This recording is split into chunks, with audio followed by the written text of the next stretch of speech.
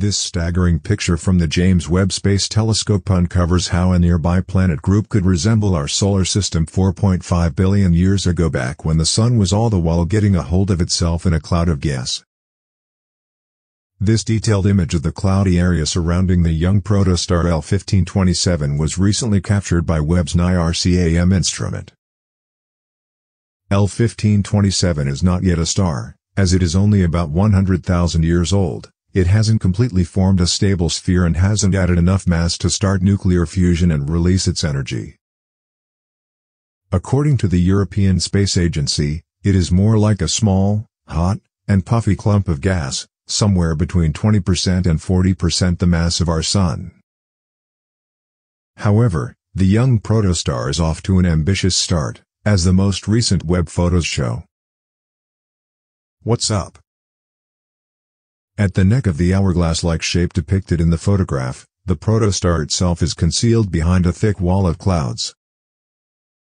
However, a dark line can be seen running along the narrow neck if you look closely. That's a side-on view of the protoplanetary disk, a ring of gas and dust that will eventually form a system of exoplanets around the young star.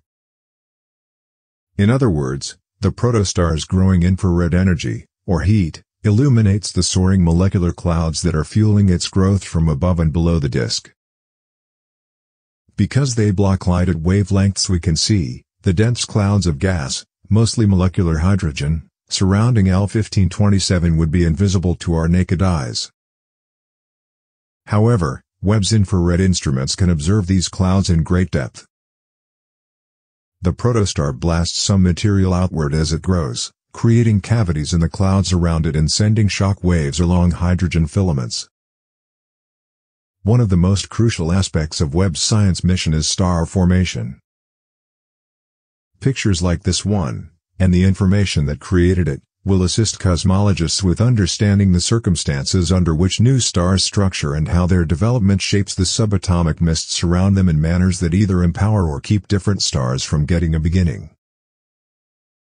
What comes next?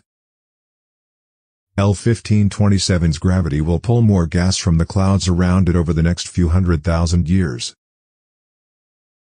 The gas will spiral inward until it becomes a part of the protostar. The protostar will be pulled into a neatly spherical shape by the additional gravity of that new material. Furthermore, all that mass will eventually cause the core's heat and pressure to rise to the point where hydrogen atoms will fuse into helium. Then a brand new star will emerge. Well, that's it for today. If you enjoyed the video, please hit the like button. If you have any suggestions, leave them in the comments section. And if you enjoy our content, and never want to miss a video, hit the subscribe button. Thank you for watching.